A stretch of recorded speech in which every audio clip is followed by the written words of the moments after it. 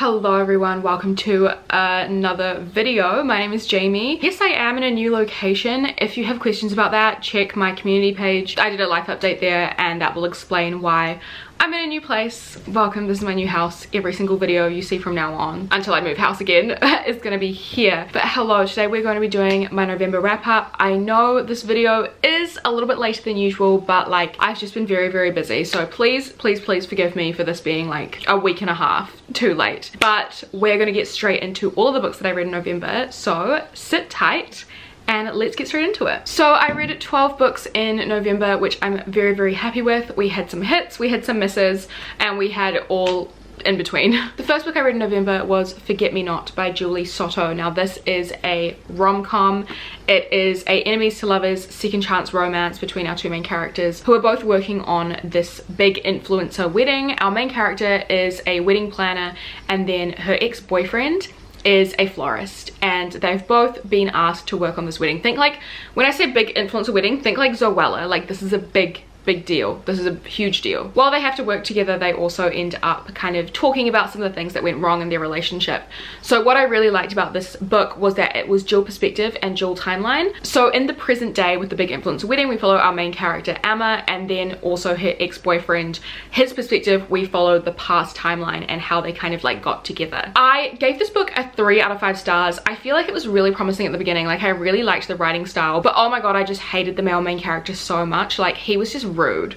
And like I think with Grumpy Sunshine, it's such a interesting balance that you need, and I just feel like he just, you know, leaned more towards the rude side. Like he was just grumpy and not a very nice person. He didn't have very good manners whatsoever, and like, yeah, he's a hot tattooed man who works with flowers, like what a dream, but also have a good personality. I do feel like in the past timeline as well, when we kind of learn about their relationship for the first time, it was way too quick. Like I need more of a slow burn, to be honest. I don't want them to be making out on the 3rd time they've ever met. They've never even been on a date. They've only just ever had chance encounters, and I just feel like the pacing was really off. I definitely cared so much more about Arma's storyline with, you know, trying to really make it as a wedding coordinator, and like she's starting her own business after working underneath someone for her entire life. I really cared more about the influencer wedding and her like career trajectory rather than the actual romance, which is just not what you want when you pick up a rom-com. Like you really want to care about the relationship. Apart from everything I've mentioned, I really don't remember anything about this book, which I think just speaks for itself. Like I read this in November, I read this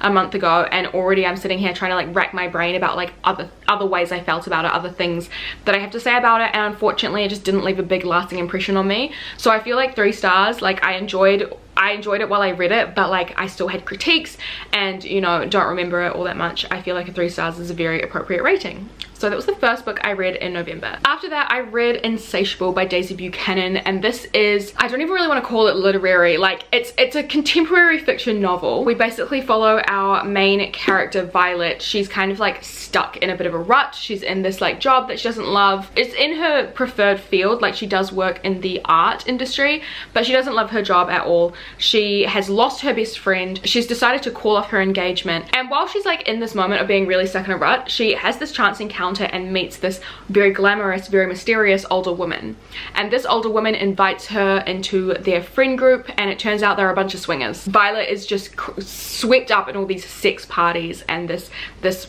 life of glamour and, you know, a potential new job working with these guys. And while she's like doing all this stuff, she's also just figuring out other things in her life and like where her life went wrong. I feel like this actually had a really promising start. I feel like this gets a way worse rap than I think it deserves. I feel like I definitely understand that this is not for everyone. Like it was very pornographic in some parts, to a point where I was like, this is just not necessary. Like this feels very gratuitous. But I understand why it's not for everyone. Like our main character isn't really, she's a bit pathetic. Like that's kind of like the best way that I can put it. Like I understand her, like she's a damaged woman, but she's very like pathetic, I think. So I understand why it's not for everyone, but I did find it quite entertaining. I found it quite funny, and I was excited to see where our character was going to go and the journey she was going to go on. So the entire time I was thinking like 4-star rating. Like I'm enjoying this.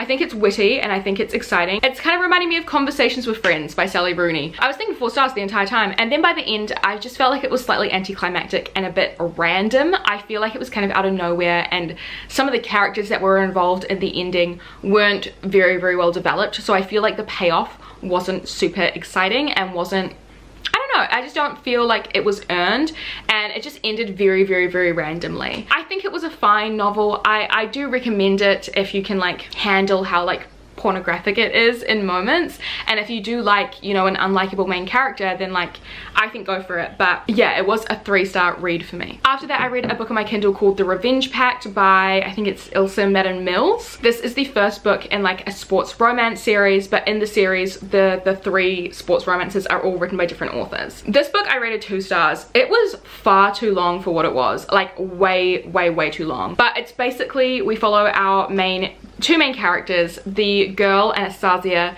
she is recently going through a breakup and she wants to get revenge. So she uses this other guy whose name I've literally forgotten. She uses him to like get revenge on her boyfriend because like he's in the same frat as her boyfriend, and I don't know, it's this whole drama. Like I said, this book was far too long. It dragged on far too much, and I just did not give a fuck about either character. I think there were moments where I was like, oh yeah, this could be really sweet. I'm really enjoying this. But like, they were just random. There was this really weird obsession with the book The Outsiders. That was a massive theme, and it just kind of made me cringe the entire time. I feel like the way the characters spoke was just not fun, and very like not like other girls. Oh my god, I'm not like other guys. Like, I don't know, it just made me cringe. It made my skin crawl, and then it just ended up being really boring. I just feel like this book was way too long. I said it before, I feel like our characters got together like way too early, and then that just released the tension also way too early, and the final 100 pages was such a slog to get through. I just didn't love this book. I barely remember anything about it, and I remember just being thoroughly bored. But by the like 70% mark, I had already like, you know, I had gone through to 70%. I might as well see it to the end.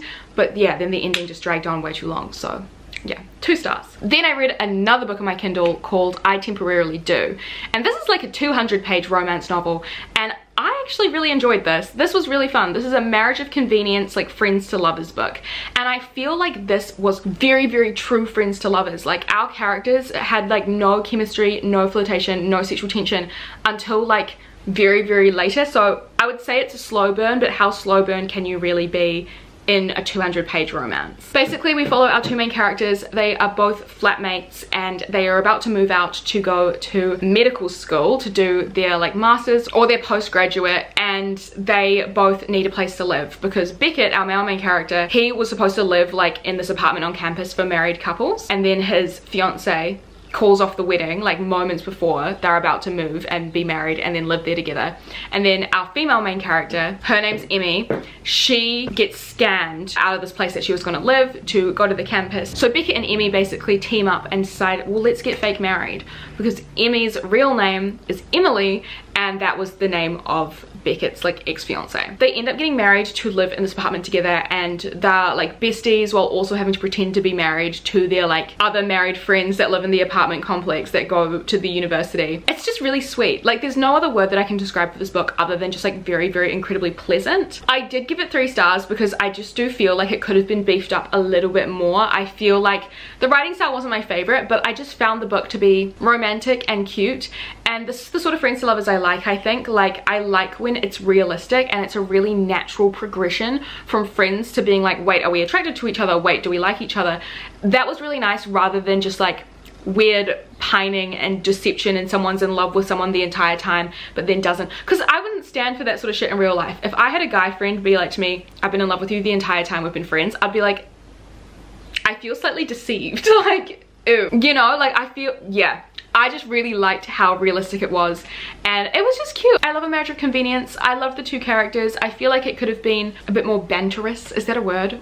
I don't know. I feel like it could have had some more humor and a little bit more about it, a little bit more meat, but it was cute. So 3 stars. I actually do recommend it if you're looking for like a short romance to spend an afternoon reading. After that, I read a book for my Reading My Physical TBR series, and it was a wild ride.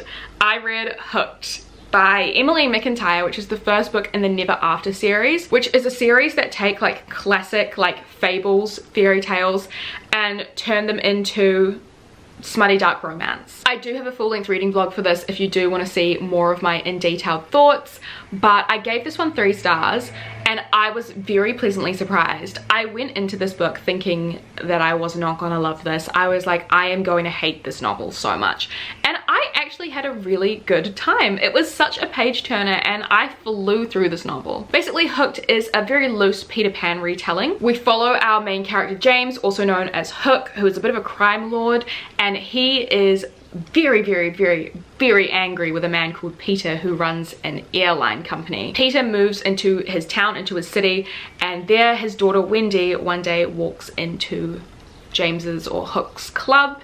James sees her and he's like, I'm gonna make her fall in love with me and then ruin her life to get back at Peter for what he did to me. And obviously during the process, he ends up realizing that he has some very strong feelings for Wendy. I really like this. I thought it was really fun. I got the same feelings reading this as like the same as when I'm reading a thriller. It just felt like I was waiting for the next plot twist. I was waiting for the next twist and turn, and that was really exciting to me. Like, I genuinely had a really good time with that. I don't think the romance is anything to swoon over. Like, I don't think that these two characters should have been together, but it was exciting and it was fun and it was a romp. It was a silly, fun little romp. There are a lot of things that I think I could critique about this. Like, I think the Peter Pan references went a little bit too hard sometimes. It's a loose retelling, right? You didn't need to reference like literally every single feature of Peter Pan. Like, you really did not have to. And I also feel like I wish that it was more of a, there was more of a challenge for our two main characters, for Wendy and for James. I feel like James started catching feelings a little bit too early, and I also feel like it was too easy for him to win Wendy over. I wanted to see him actually try put his plan into action, try a little bit harder, and for Wendy to have a little bit more of a backbone and not just fall at his feet like the first time she meets him. But you know, apart from that, like, it was still fun. I had a fun time critiquing it and I had a fun time reading it, and I actually can't wait to read more of the books in the Never After series. So if you do want to see that reading vlog on this, it's spoiler free and it should be pretty recent on my channel. Then the next few books I read for a 24-hour readathon vlog that I did, which is also on my channel, so I will speed through these ones quite quickly. First, I read Can I Steal You for a Second by Jodie McAllister, which is my one and only 5-star read this month, but it was so good. This is a companion novel for the Marry Me Juliet series, which is a really fun romance series that is set on a reality TV show much like The Bachelor. Can I Steal You for a Second though is a sapphic romance between two of the contestants. It's set at the same time as the first book, Here for the Right Reasons. I do feel like you can read these out of order, but I had such a fun time reading this, kind of knowing what was going to happen, but also like being able to see the other main characters from the first book in a different light. I just feel like this book is so much fun. Like, it's so unserious, it's such a good time, it's so like bingeable and readable, and I just truly love these characters. I love that this book really celebrates reality television. Honestly, like, reality television is one of my guilty pleasures, and it's something that is watched by a lot of women that is seen as quite vapid by society. Like, the amount of times I've seen people shit on reality TV because it's not intellectual enough, when it's actually something that can be very comforting for people. I loved reading a book that like celebrated that, and especially when our main characters in here are also fans of reality TV. Like, it was just nice hearing them speak about reality TV in that way. And also the romance itself was just so gorgeous. I loved our two main characters. I just feel like this book does romance so well. Like, the structure is perfect, the overarching storyline, like beyond the relationship, is also very exciting. The characters are amazing. I cannot recommend this romance series enough. So if you are looking for a fun new romance series that isn't like a whole lot of other romances I've read before, then this is 100%, like, this series is so good. This one, the tropes in it were like friends to lovers, definitely friends to lovers, and also kind of like forbidden love in a sense. Like, you know, they're not supposed to be together, they're supposed to be like going for the same man, not each other. But it was just so fun. I really loved it. So yeah, definitely 5 stars. Then I read Every Heart a Doorway by Shauna Maguire, which is the first book in the Wayward Children series, and I unfortunately gave this one 2 stars, which is definitely more of a taste thing rather than like an objective like critique thing. Like, I think this book was well written. It's just really not for me, unfortunately. Basically, this book is like a lo-fi fantasy kind of like magical realism series. We follow a bunch of teenagers, a bunch of young people who go to this boarding school, and this boarding school is for teenagers who have visited other worlds. They've gone through portals and visited like other realms, and then when they get back to the real world, they have to go to this boarding school. There's also like a murder mystery element in here, which I really wasn't expecting. I just feel like for me this book was like a little bit too short.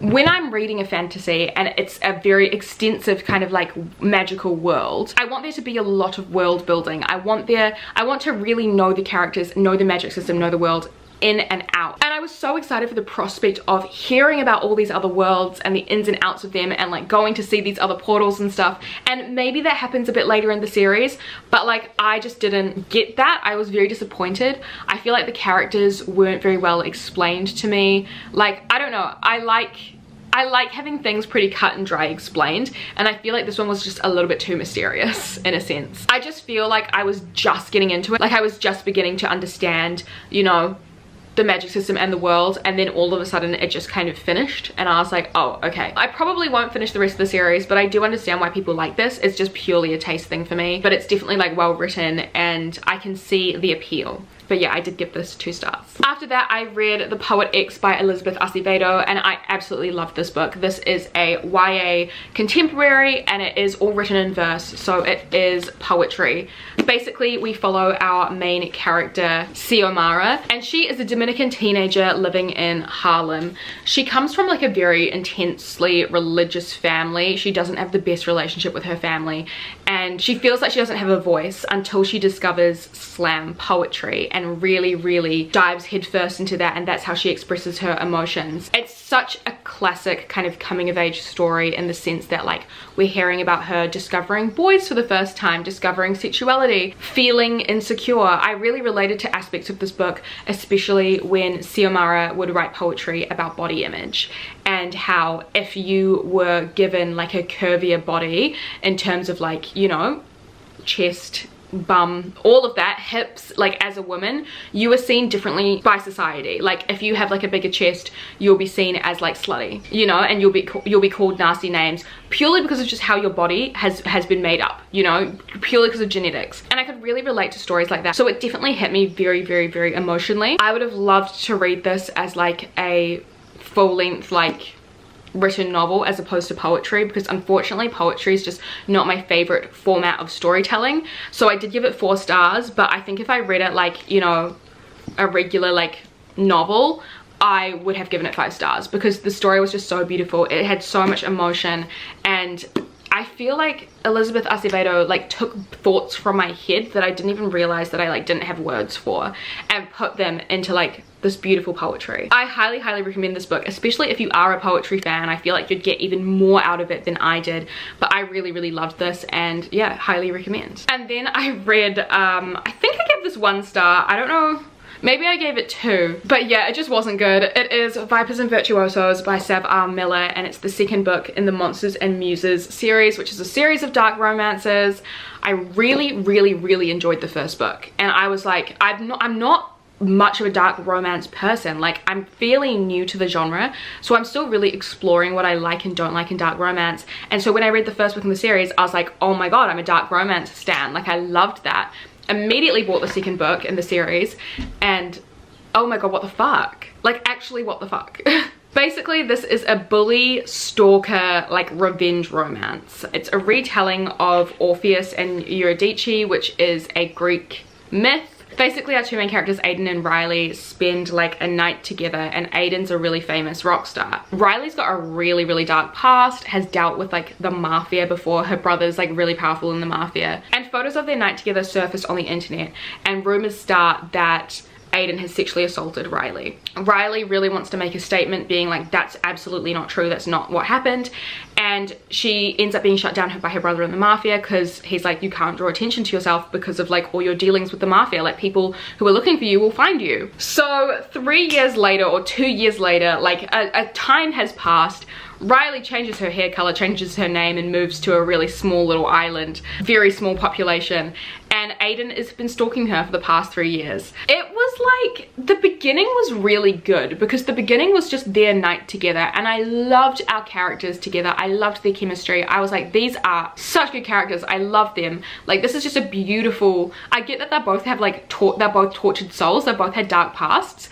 But I don't understand how this is going to be a dark romance because like it's so romantic. And then like I find out, and Aiden is disgusting. Like, him stalking this woman, he literally has a line where he says, he's like stalking her, she finds him, and he literally says to her like, careful or I'll make those rumors true. Like, that's like threatening rape against her. I know it's a dark romance. I know, like, there's literally a disclaimer in the beginning of the novel where it says like, Aiden is a bad guy, like he's an anti-hero, he'll do things that you won't like and he won't be sorry about them. And so like, I know that that's kind of the purpose of the book, is these really dark themes, but like, I personally don't want to read about that. I've read dark romances where the guy has at least a little bit of humanity, and I feel like Aiden was just gross. Like, he was just really, really gross. I think it was definitely like bingeable. Like, I wanted to know what happened next, but I just couldn't get behind like some of the things that were said. I feel like it was far too sexual, which is ridiculous because it's a fucking dark romance. Like, I know this. I know I'm probably gonna get a comment being like, Jamie, don't read dark romance if you don't want it to be like super smutty. Don't worry, I know that. But like, I've read dark romances that I've really enjoyed, and they've had aspects of them that I do really like, and they can be super smutty without being too much and sacrificing other parts of the story. And also they can be like bad, like mafia guys who kill people but also like have a heart. So yeah, I didn't love this. I didn't love this, unfortunately. I gave it 1 star. I might take a look at the other books in the series, the Monsters and Muses series, and see if any of them are based on myths that I really like, or see if any of them have tropes that I enjoy, and I might read those ones. But I don't know if it's as high a priority for me to like pick up the rest of the series now, even though the first book was so good. Anyway, after that I read Stalking Jack the Ripper by Kerri Maniscalco, and I gave this one 4 stars, I believe. This is the first book in, yeah, the Stalking Jack the Ripper series, which I'm reading for my Patreon. We're reading the series together, and I really liked this. I thought it was really fun. I'm not the biggest historical fiction girly, so I was a little bit apprehensive. Like, I love a murder mystery, but like, I wasn't sure about the Victorian England setting or if I'd really like that. And then I think the reason why it's a 4 star and not a 5 star is because of that Victorian England setting. Like, there was a lot of descriptions of like the gowns, and like, you know, it's very historical, and like I didn't really care, but the actual like murder mystery of it was so fun. Basically, in this book we follow our main character Audrey. She is a forensics apprentice working for her uncle, and then Thomas is also an apprentice, and they're like working together, and then all of a sudden there's all these women that are getting brutally murdered, and Jack the Ripper, that's him. So Audrey and Thomas take it upon themselves to try and solve this mystery. I loved this. I feel like the romantic subplot in here was my favorite thing about it. I feel like Thomas Cresswell, I love him so much, and like, I can't wait to read about more of their romance. I really loved the 2 main characters. Kerri Maniscalco is a great writer. I feel like there was some really good like witty banter in here, some really good funny lines, and I feel like this is like reminding me why I used to love YA as a teenager. I feel like I'm getting back into my YA phase, which is hilarious because I feel like there are a lot of people my age who are slowly getting out of it, and I'm like diving headfirst back in after reading like predominantly like adult fiction for such a long time.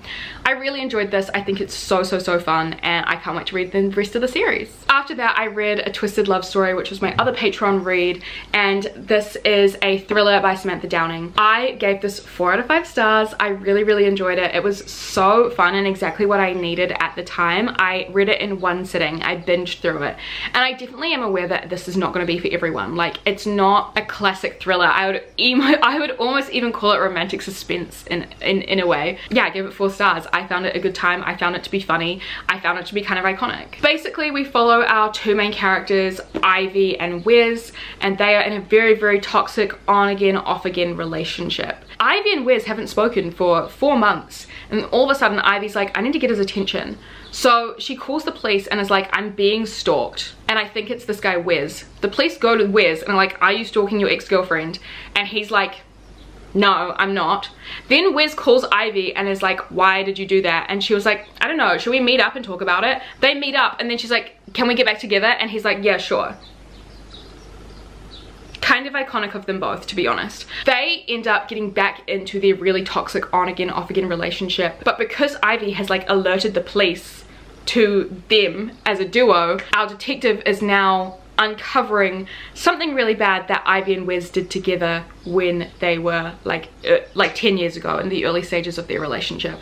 There's a whole bunch of different side characters that somehow relate to this story as well. It's very, very intense and I just had a really good time reading it, honestly. Like, it wasn't super twisty, it wasn't like super intense, but I really liked Samantha Downing's writing style and I really liked the two main characters and I just had a good time reading it, so yeah, 4 stars. After that, I read a book called The Herd by Andrea Bartz and I gave this 1 star. I literally finished this like a week ago and I don't remember a single thing about it. Basically, in this book, we follow a CEO of this place called The Herd, which is an all-woman like working space. And then this other girl who's like friends with the CEO ends up like joining. She gets a job like working underneath her and then the CEO goes missing and it turns into this big like mystery, like where is she gone? Every single character sounded exactly the same. Like every single character had the exact same voice. It was so fucking boring. Nothing happens and it's supposed to be a thriller and then like there's nothing thrilling about it at all. Like, this is literally about a missing person. Like, that should be so exciting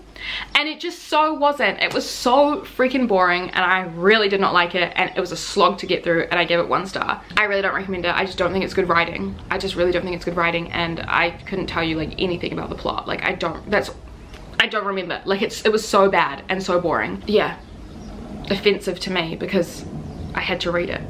Waste of time. Sorry, that one was harsh. I'm just really tired. I haven't done I feel like I took like a couple of weeks off making videos really and I'm feeling it. I'm getting back into the swing of things. Anyway, guys, thank you so much for watching this video. I hope you enjoyed my November wrap up. I promise I will be way more onto it with videos now. Like, I just needed to get the past like week out of the way, but I'm gonna be more onto it now, I promise. But yeah, a cheeky reminder that all my socials are linked down below as well as my Patreon, so if you do want to see more exclusive content from me, all of the information about the benefits and stuff are on the page. But yeah, guys, thank you so much for hanging out. I appreciate you all very, very much and I will see you very soon in the next video. Bye!